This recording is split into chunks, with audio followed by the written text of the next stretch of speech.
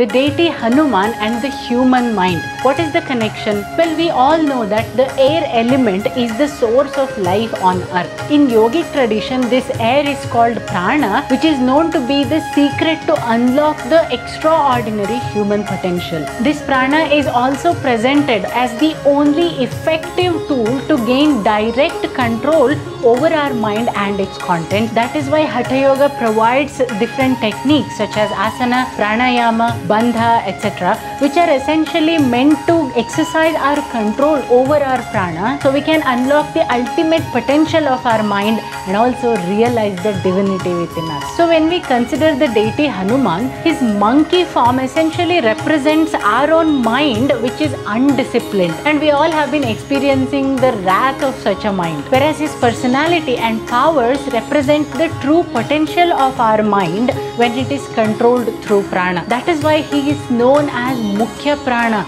the controller or the governor of prana, and his worship can bestow us the success in our yoga practice that we usually seek in the form of physical and mental powers. Read the description to know more, and don't forget to share this with your friends and family. Jai Bajrang Bali.